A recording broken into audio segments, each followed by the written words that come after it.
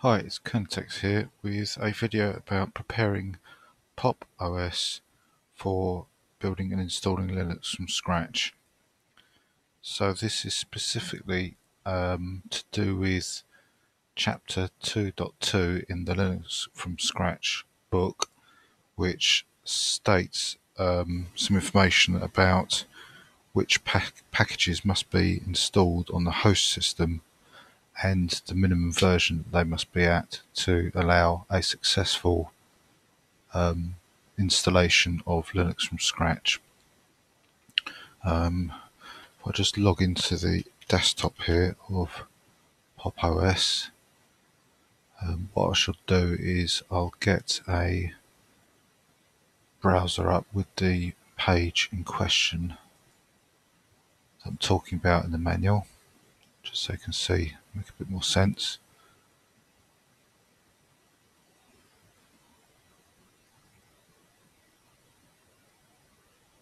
Right, while that's loading, I'll get a prompt up as well.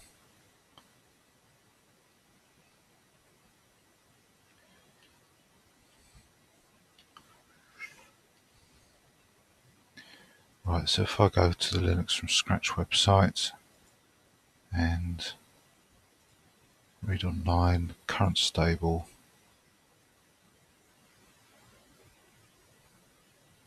okay, this is the second time this has happened to me today. Right, so this is the part of the book in particular, host system requirements, chapter 2.2.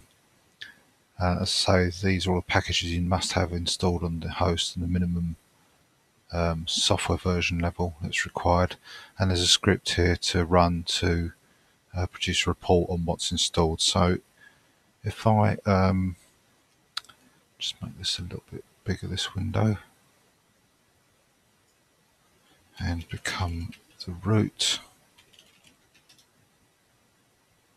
I've got this script already mounted on a partition, so I'll just mount that partition and then I'll run the script. So this is exactly the same version of the script that's in the book. I've just already got it on the disk, but all you need to do is just copy and paste this, and then if you need to rerun it like I am, just run this last command here, which is what I've just done. So you can see straight away I've run it. Let's make this a little bit bigger. And the first thing we've got is an error. It says bin sh does not point to bash.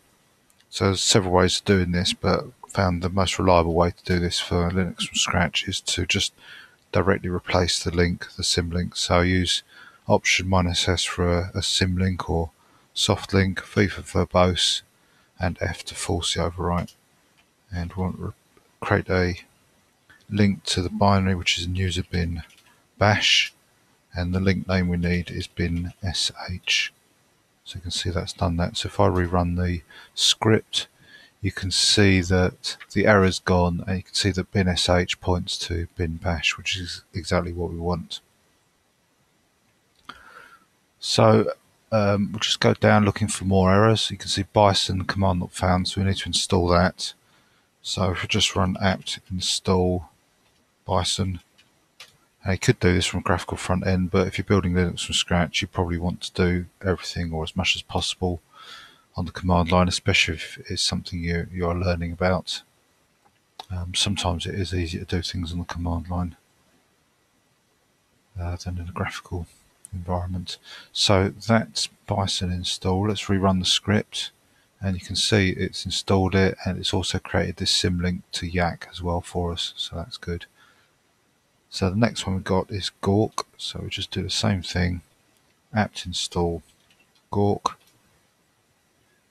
wait for it to install, and when it's done that, just rerun the script, make sure it's detectable by the script, and there it is there, and it's created or redirected the symlink that was there to the new Gawk we got installed as well. So just look down, and next thing we've got is make info. Now make info is the program name, so if we try to do apt install make info, it will actually fail because apt is all about packages, not programs. So make info is part of the TextInfo package. So if we install TextInfo, you'll find that the makeinfo package is pulled in, and that will resolve that error.